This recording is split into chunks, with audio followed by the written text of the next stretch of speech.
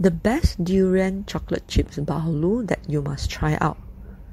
A day before, dry fry 170 grams of plain flour until it is light and you can see it flying.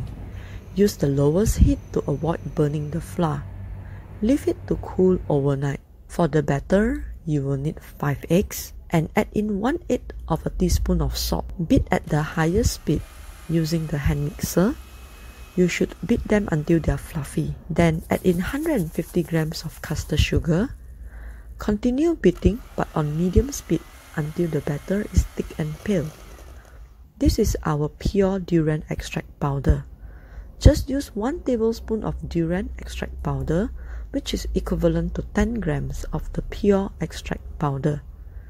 Use hot water to dissolve the extract powder to turn it into a thick paste.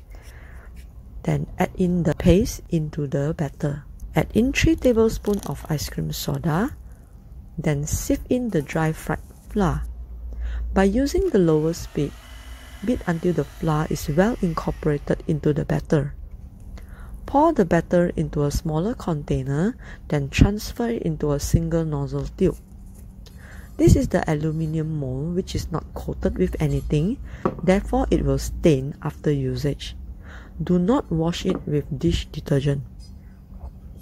Heat up the mold before using on high heat. Brush every compartment with oil. Use this pair of tongs to hold the kitchen towel to soak up the puddle of oil. Test with water whether the mold is hot enough to start your baking on stove. When the water sizzles, it means that the mold is ready. Pour in the batter till half full.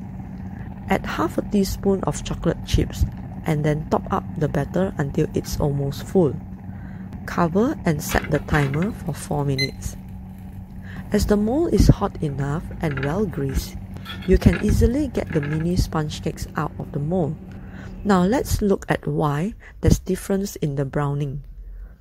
This is slightly brown because when greasing the mold, the oil is not heated up properly, yet batter has been poured in.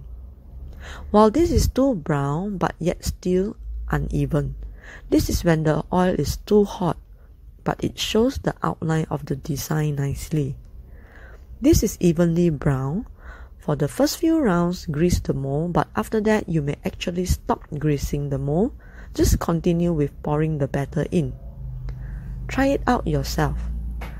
This recipe yields 34 pieces of medium-sized goldfish. Head on to our website to get your supplies. Thank you for shopping with Niclaw Gourmet.